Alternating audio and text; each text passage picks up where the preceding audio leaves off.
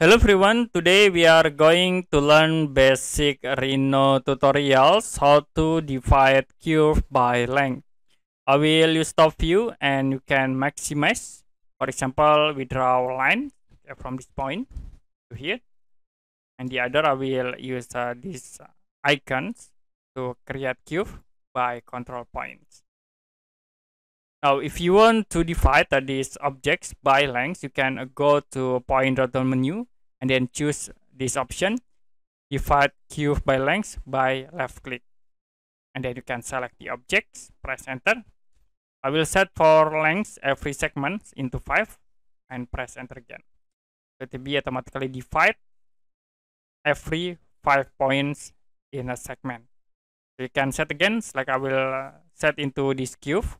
Can go into divide curve by length, select the objects, press enter, and I will set length of segment into 10 point and press enter again to apply. Okay, that's it for basic Rhino tutorials, how to divide curve by length. And if you have any question about this tutorial, you can comment below this video.